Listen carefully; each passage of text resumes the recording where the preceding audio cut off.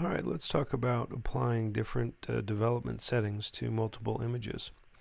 So I'm going to move over here and let's develop this into a black and white version, partly because it's already pretty monochromatic as it is. So I'm just going to quickly go through these options.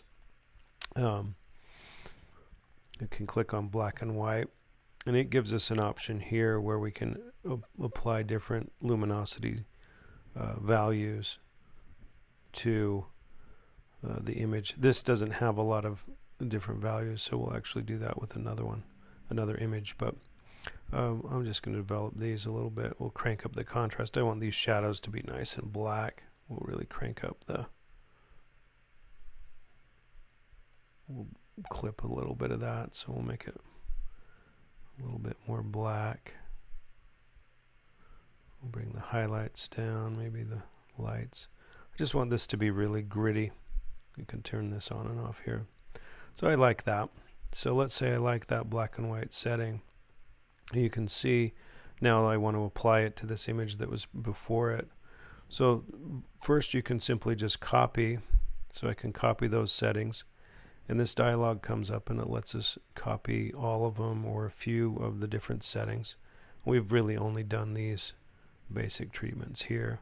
We can go through some of these others in various videos, but we can select all of those. I'm going to just copy the ones that it's selected, and now I can click on this image here and paste those settings, and it applies all of those settings to that image as well. Let's say I want to apply those settings to all of these. You can see I can also click on an image and hit previous, and it will take those settings for the previous development that we did and apply it there. I can also apply it to a group of images. So if I select all of these as well, you'll notice that this sync option comes up, and if I just click that, it'll ask again for the synchronized settings, but now it's going to apply those settings to all of those images. So I could simply apply all those there and synchronize all of them. And you can see that now those are all synchronized. So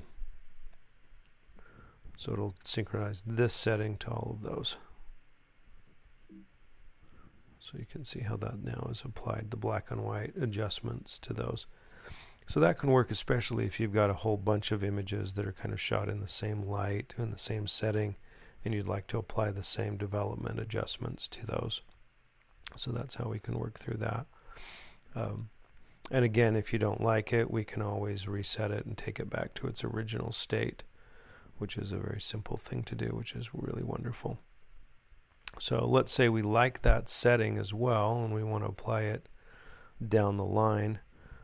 Under presets, you can see that I've had these settings are still loaded here, so I can hit this right here, and I can say create preset. And I can, decide what I want to call it. But black and white high contrast. And now that is a setting right here that I have. And so if I wanted to apply that later, I can just simply click on that, and it will select that. But you'll notice that you can save multiple types, and again, always go back to the reset. It'll reset the image to what you originally saw it as. So that's a really powerful tool for applying development settings across a whole set of images. Now you'll notice here, let's go into the black and white setting again to show you that, and we'll do that here in the next video.